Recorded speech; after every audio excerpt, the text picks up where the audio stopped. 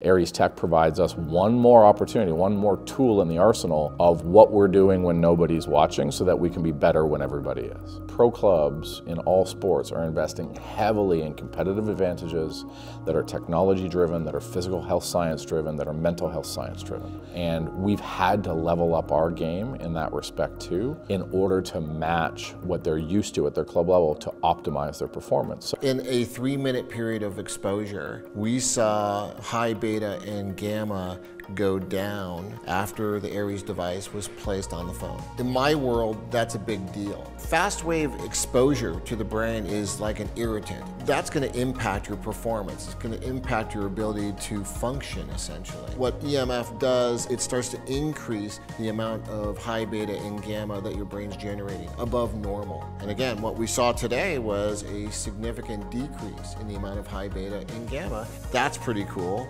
And then on top of that, the amount of beta 1 actually went up, which is your good beta. When you create good beta 1, you're focused, you're on the stick, you're calm, you're clear, you don't have brain fog. And for him, his beta 1 went up, and that was after the Aries device was on the phone.